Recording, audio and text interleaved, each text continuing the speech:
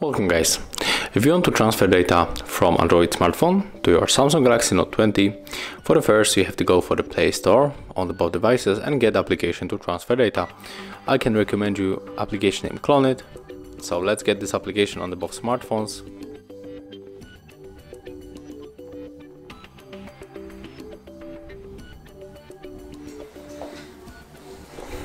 Let's open on Note. And if you get any requests for the permissions, you have to accept all of them on the both smartphones.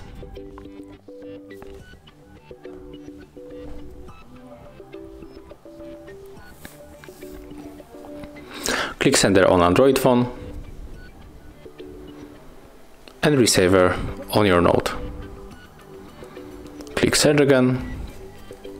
If you got here the Android share icon, you have to tap on it.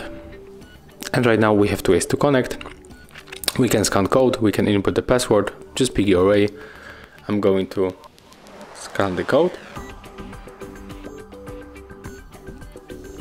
accept the request, and right now if you want to send all of the data, you have to click on all of these icons, and then you have to click to start right here.